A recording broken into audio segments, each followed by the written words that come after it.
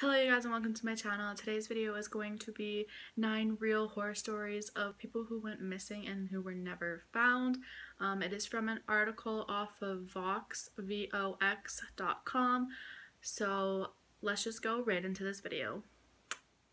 Before I start, I do want to quickly note it is 12:30 a.m. past midnight. I live alone. I've never heard my apartment this quiet before. The people upstairs are finally quiet. There's not a plane in the sky like there usually is. There's no cars driving around. I've never been in this apartment when it has been so quiet. So it's a little bit freaky how I sat down to film 3 creepy videos. So pray for me. 9 real life horror stories of people who disappeared and were never found. Number 1. The Martin Family, Oregon, 1958. Some of the best details in stories like these have to do with the lives of people who disappeared, left behind. What actually happened to the Martin family isn't much of a mystery. They likely drove off the road on the way home, their car plunging into the river below, but the evocative snapshots of a life never resumed make this entry particularly eerie. It highlights all the mundane details of life that might flash before your own eyes. In the instant, everything changes. Number 2. Bobby Dunbar, Louisiana, 1912.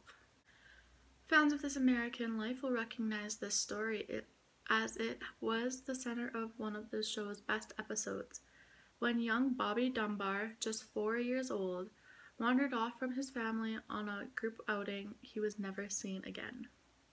It's possible he fell from a railroad trestle and drowned. It's also possible he was abducted by a strange man who was seen lurking in the area, but will likely never know.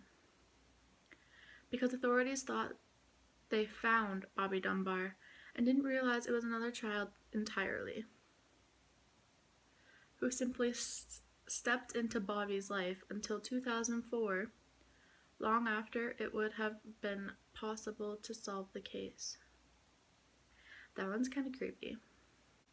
Number 3. Billy Gaffney, New York, 1927. 4-year-old Billy Gaffney was left to play with a 3-year-old friend in the hallway of his Brooklyn apartment building. For just a few moments, the 2 boys disappeared. The 3-year-old was eventually found on the roof of the apartment building, and he said the boogeyman, an elderly gentleman with a gray mustache, had spirited Billy away. Serial killer Albert Fish, who fits the boogeyman description, confessed to Billy's murder years later, but Billy's remains have yet to be found. Number 4. Mary Moroni, I hope I'm saying that right, Illinois, 1930. Mary Moroni, just 2, is an example of a reoccurring motive of the Charlie Project's archives.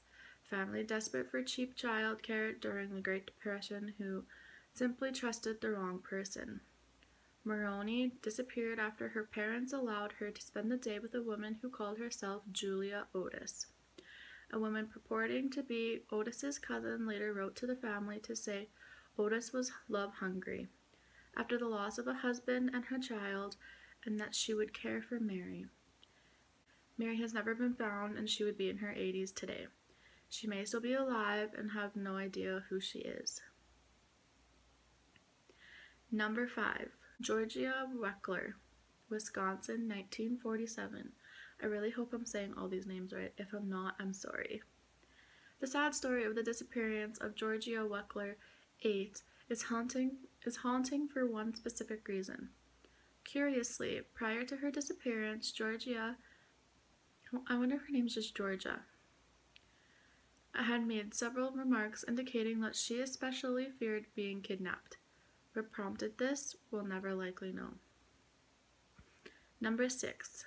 Evelyn Hartley, Wisconsin, 1953. The disappearance of Evelyn Hartley is straight out of a horror movie. The teenager was babysitting one evening when she didn't call to check in with her parents at their appointed time. Her father went to check on her and found a completely locked house with the lights and radio still on, and no Evelyn inside. Signs of a struggle and forced entry led to a desperate search for the girl, but she was never found. Pools of blood may have belonged to Evelyn, as well as eyewitness accounts of a girl who might have been her make this story all the more mysterious. Number 7. Bruce Creeman, California, 1960. Bruce Creeman disappeared while attending camp. He was playing with a few other boys just a short distance from his group when he became separated from them and was never seen again. Initially believing him to be lost in the San Gabriel Mountains, authorities mounted a massive search but were unable to find either the boy or his remains.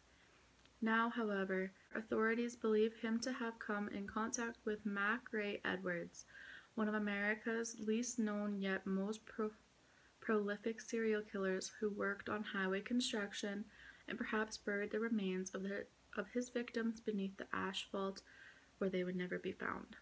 Number 8. Marjorie West, Pennsylvania, 1938. The West family went out after church for an outing in the country, one that involved Marjorie 4 and her 11-year-old sister going to pick wildflowers. The sister went to talk to their parents, and Marjorie disappeared from the middle of a wide open field. This might seem like a standard issue kidnapping story, save for the fact that Marjorie's life might well have intersected with Georgia Tan, the woman who ran the Tennessee Children's Home Society. Praised for her ability to find homes for children who needed them, Tan actually abducted more than 1,200 children and then placed them with rich families in far-off states like California, often for a hefty fee. If Marjorie did somehow meet Tan or someone who worked with her, she could be alive today and unaware of her true identity. Number 9. The Sauter Children, West Virginia, 1945. By far the eeriest story in the Charlie Project archives is that of the 5 Sauter children who all disappeared under suspicious circumstances on Christmas Eve night.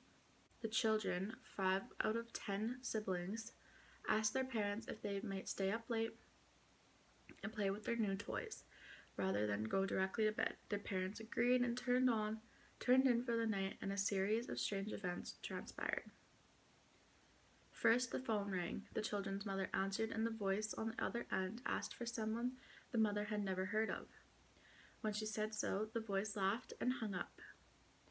The mother later realized all the lights in the house were on, the shades were drawn, and the doors were unlocked. She awakened again by a sound on the roof, and then she woke up for the final time around 1:30 a.m. with the realization that the house was on fire. She, her husband, and the other 5 children got out, but the 5 children who asked to stay up late never emerged from the inferno. When the father went to climb his ladder up into their bedrooms on the 2nd floor, he could not find it. It was later found dragged away from the house. The official conclusion was that the children had died in the house fire, but the Sauters never stopped believing their kids were still alive right up until the 2 parents died, and then were encouraged by a strange photograph mailed to them in the 60s purporting to show one of their sons as a grown adult. Did the Sauter children die in the fire set by never-caught perpetrators? Perhaps, but the tantalizing thought that they might have been kidnapped might still indeed be alive, perhaps in Italy, has kept some sliver of hope about this strange case might find resolution.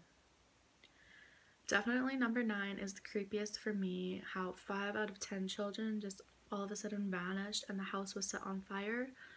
That cannot be a coincidence in my opinion. But that is it for today's video. I hope you guys enjoyed. I will be posting videos every single day in the month of October, so I hope to see you in my next video. Bye.